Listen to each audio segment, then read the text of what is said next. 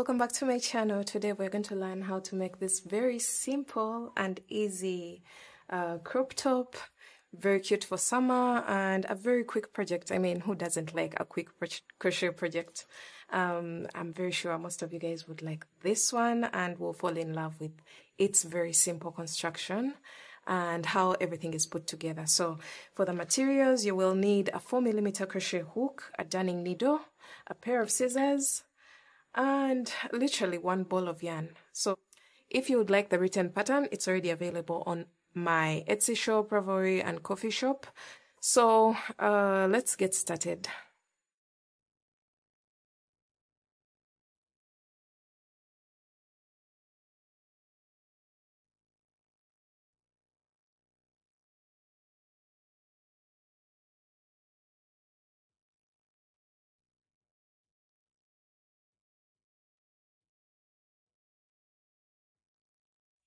So you're going to grab your yarn and your hook and you're going to make a slip knot.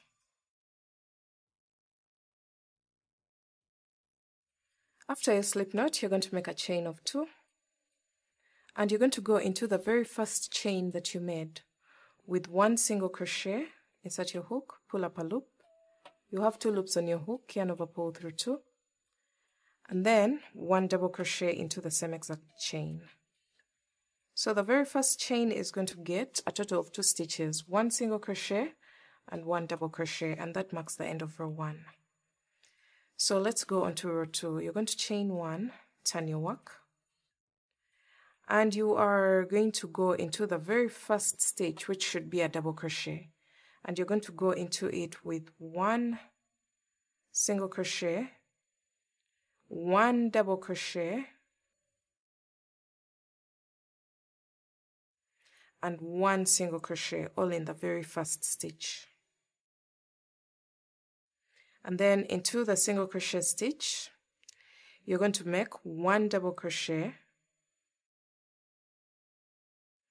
1 single crochet,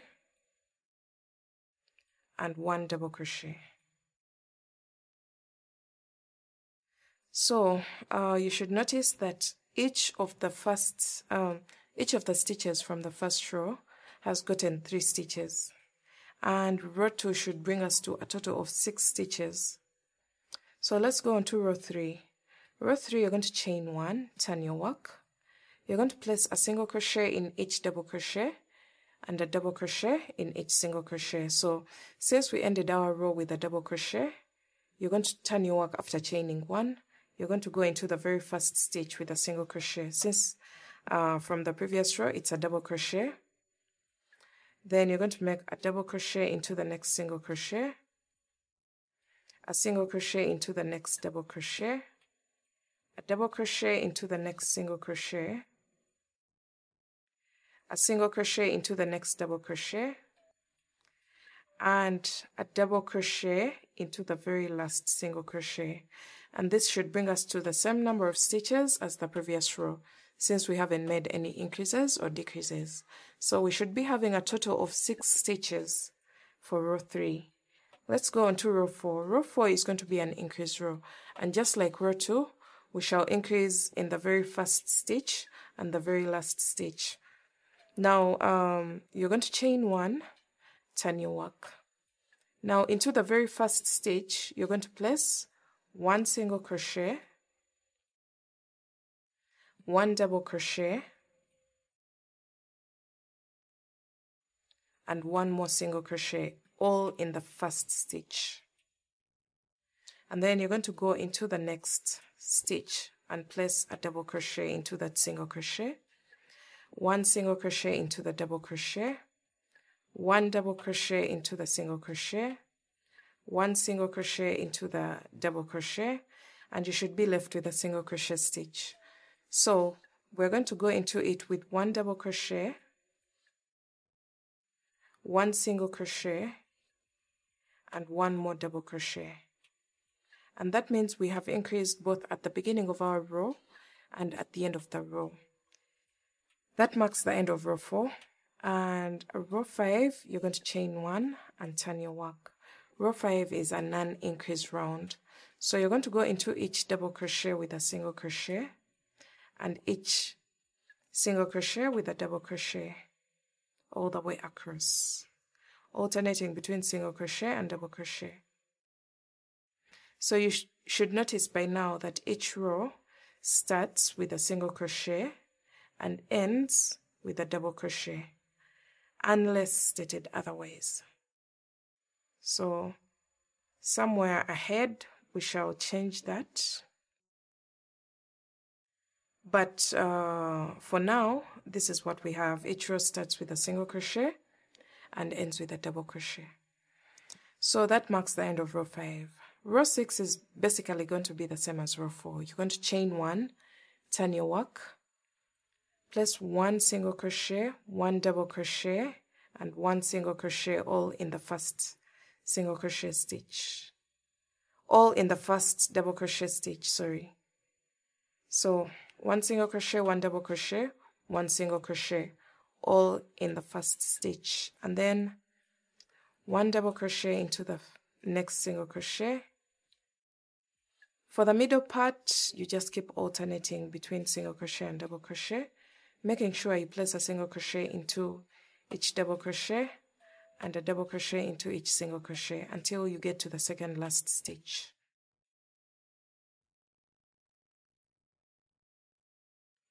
So when you get to the second last stitch, you should have placed a single crochet into the double crochet. Now for the very last one, which is this one, which should be a single crochet stitch, you're going to place 1 double crochet, 1 single crochet, and 1 double crochet, all in the same stitch. That way you have increased at the end of the row and at the beginning of the row as well. So we're going to keep alternating between the increase and non-increase rows. And you should notice at this point that the even rows are the increase rows and the odd rows are the plain rows of no increases. So just keep alternating between the two until, let me just check on the written pattern for you guys, until you have a total of, let me see here, until you have a total of 12 rows for size extra small, 14 rows for size small, 16 for size medium, size large will be 18 rows, extra large will be 20 rows, and XXL will be a total of 22 rows. So just keep going. As long as you're following the same exact gauge, you should be fine. So just keep alternating between the 2 rows, and I'll meet you back when I have my desired number of rows. So guys, here we are with our triangular shape, and if I place my measuring tape across the base of the triangle, I am getting about 7.5 inches, and when I slightly stretch it, I am getting my 8 inches. So you're going to continue alternating between rows 3 and 4 until the upper part of your panel, which is this one, the base of the triangle, measures measurement B when slightly stretched, and you should make sure you're ending with an increase row. So the increase row is the one where we increase at the beginning and at the end. So that means we are going to end up or working a total of an even number of rows, because our even rows are the ones that get an increase both at the beginning and at the end of the row. So let's go on to the next part. The pattern says for the next 3 rows, you're going to repeat row 3. And remember, row 3 is the non-increase row. So you're going to just chain 1, turn your work, place a single crochet in each double crochet. Make sure you're always starting with a single crochet. So single crochet into the double crochet and double crochet into the next single crochet, and repeat this all the way across.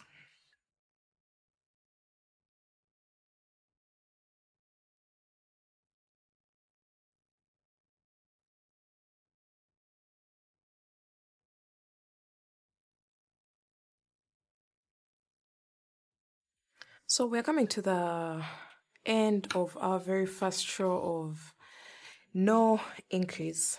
So I told you we need a total of 3 rows of no increase. So this is the very first one, and I'm placing my last double crochet into the last single crochet of the previous row. And you can see that the triangular shape has started getting flat edges. So you're going to repeat this 2 more times, repeating row 3, which is the non-increase row. So chain 1, turn, and then place a single crochet in each double crochet and a double crochet in each single crochet. So repeat this until you get your 3 rows of non-increase, and I'll meet you guys back to show you what to do next.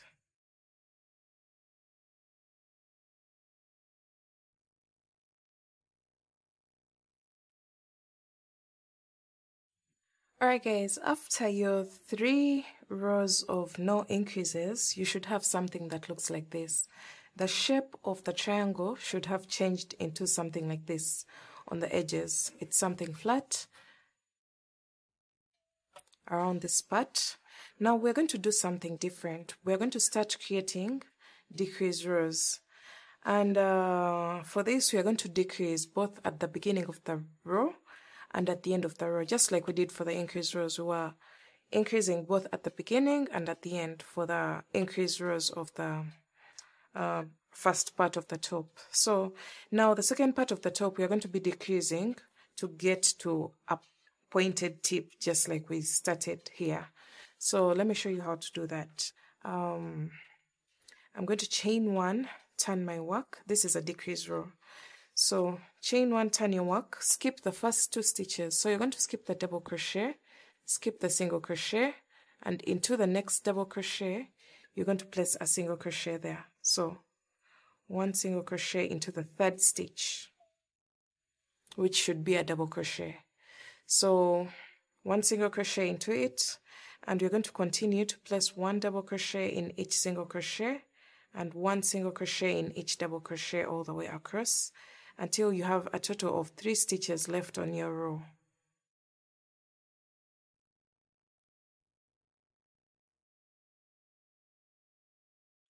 So I have 3 stitches left. As you can see, we have this one, and this one. So at this point, you should be on a single crochet and then the 3 last stitches. So you're going to skip over the next 2 stitches, and then into the very last stitch, you're going to place a double crochet. So you should notice that even now, we are starting with a single crochet and ending with a double crochet. So let's go on to the next row, which should be row 21. So you're going to chain 1, turn your work. This should be a non-increase row. So a non-decrease row, a plain row of just normal stitches. So this should resemble row 3. So you're going to go into the first stitch with a single crochet and then a double crochet into the next single crochet.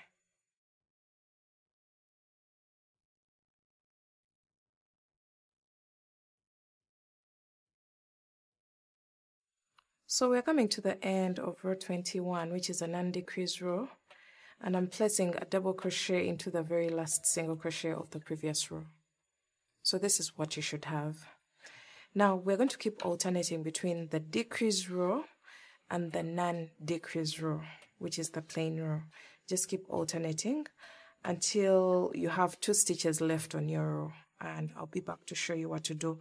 Now for the next row, you're going to just chain 1, turn your work, and just as we did for the decrease row, we're going to skip the first 2 stitches, and into the next stitch, which should be a double crochet, we are placing a single crochet there.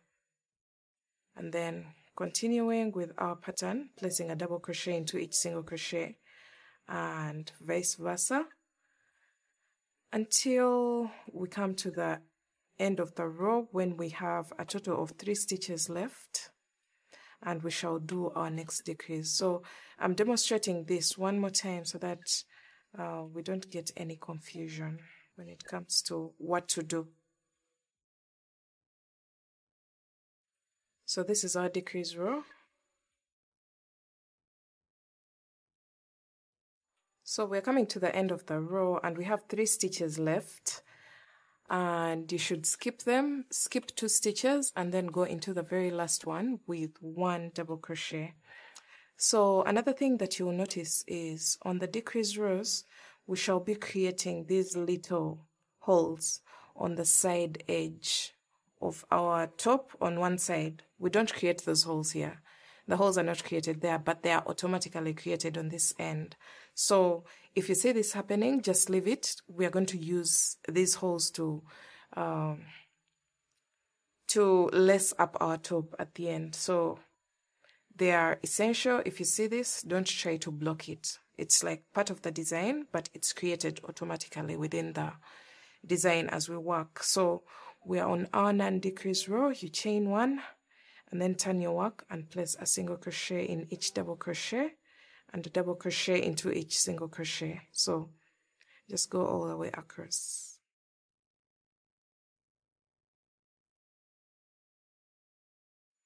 So I'm going to keep alternating between those 2 rows until I have a total of 2 stitches left on my row. And you should notice that your work has started coming in.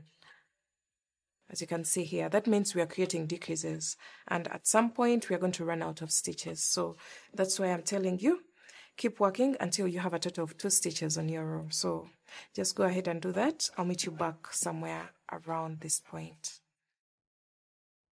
So here is a little update of how everything should be looking like. In case you're wondering how your work should be progressing, this is what it should be looking like. These holes should be evenly placed as you work your decrease rows and alternate between the decrease and the non-decrease rows.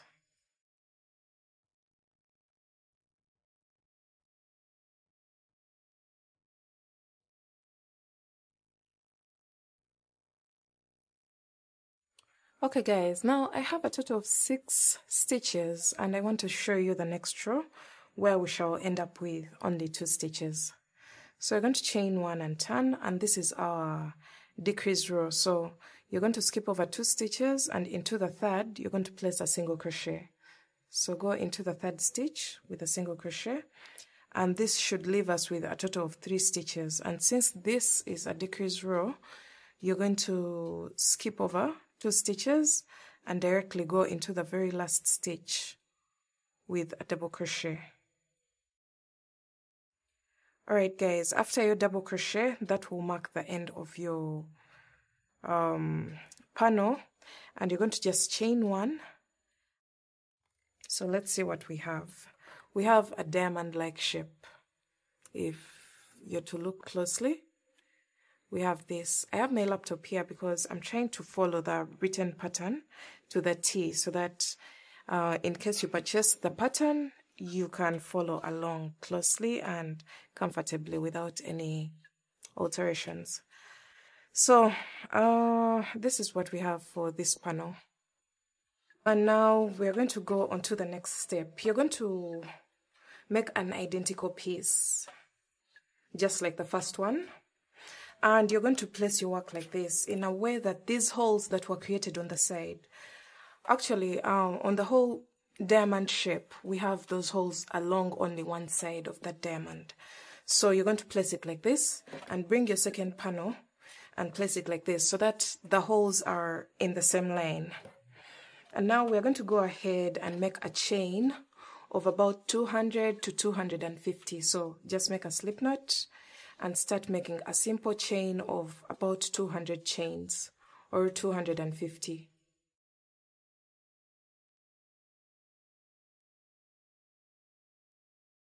So I have my 200 chains here, and we are going to lace it up into these holes so that we join the 2 panels together. So you're going to go into the very first hole here and put the chain and do the same on this side. Make sure the right side of the piece is facing you. So make sure you balance these strings. And then we're going to continue to lace it up all the way upwards. Just make an X, X, X, X, like you would do a shoelace.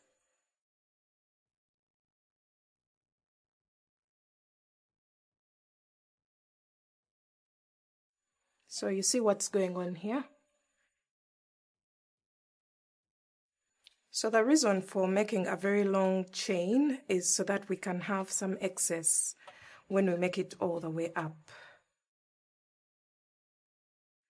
Make sure you don't run out of that string.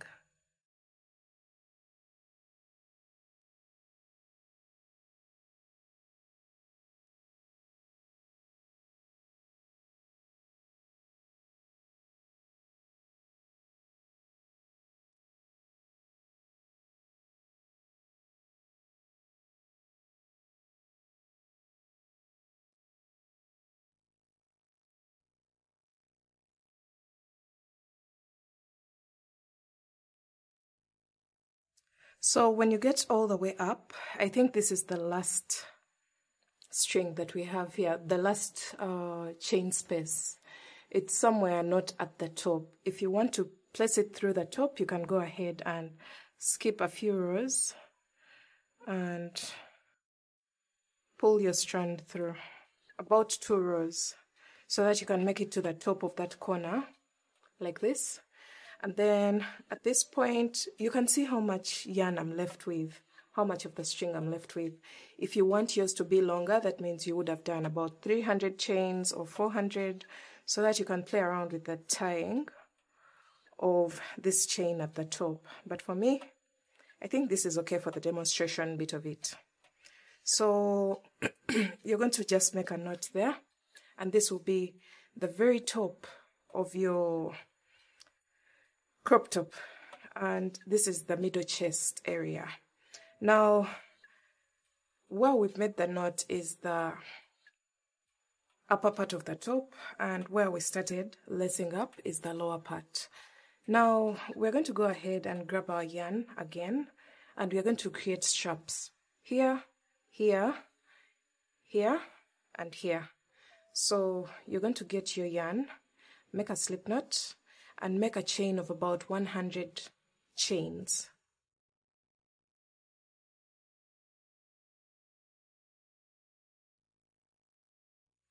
Alright, so I have my 100 chains here, and before I chain one and cut my yarn, I'm going to attach where I want my strap to be.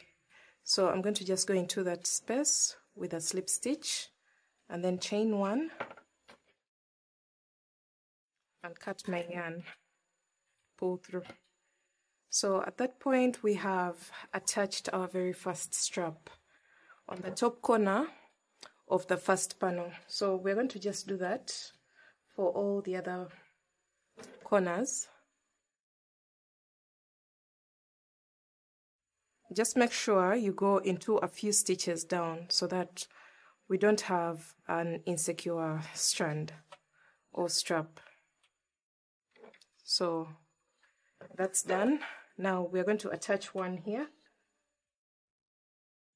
So what I did was to first do a total of 100 chains 4 times, so that when it comes to attaching, I just keep picking up the straps.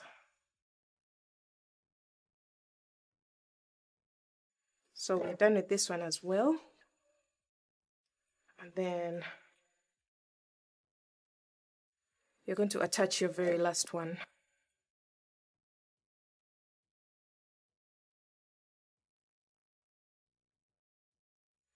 Alright, so after attaching all your straps, we have the ones on the side here, and then we have the ones at the top.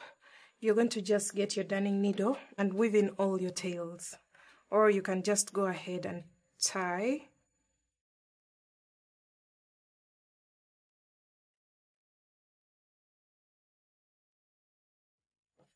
Wherever you have 2 strands, you can just go ahead and tie.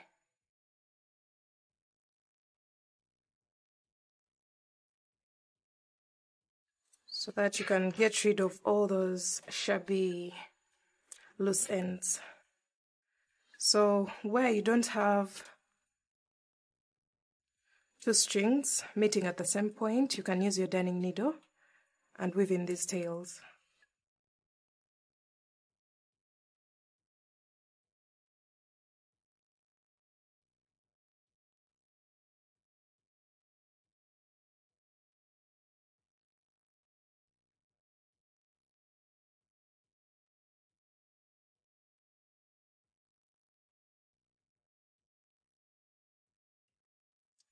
Alright, once you're done with this, you're going to also go to the strands, the straps that we created, and get rid of these loose ends at the end of the straps. Make sure everything is neat.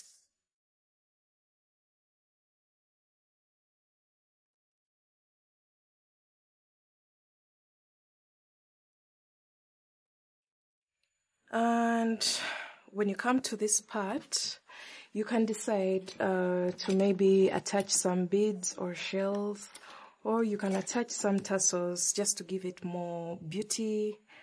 I'm just giving you guys ideas, but at the moment I don't have any of those accessories with me, so I'll be leaving mine plain. But those tassels can be attached to these middle ones, or you can just leave it plain for a very simple look. Alright, the upper straps are going to tie around your neck, like this. And then these ones are going to go to the side. So when you turn your work to the wrong side, these ones are going to tie at the back like this. And that's basically it. And that's it for this video. This is how the final piece should look like. And in my next video, I'll be showing you how to make the Mariposa crochet top. This is a design from last year, and it kind of like basically stems from this and then creates a beautiful butterfly top design. So watch out for that. Make sure you're subscribed and your notification bells are turned on, because we are going to create another beautiful butterfly crochet top from this design, and we transform it into another version of a butterfly crochet top. So this is basically it. I'll be sharing with you some photos of the finished design. I love you guys so much. Thanks for all the love and support, and I'll see you in my next video. Bye.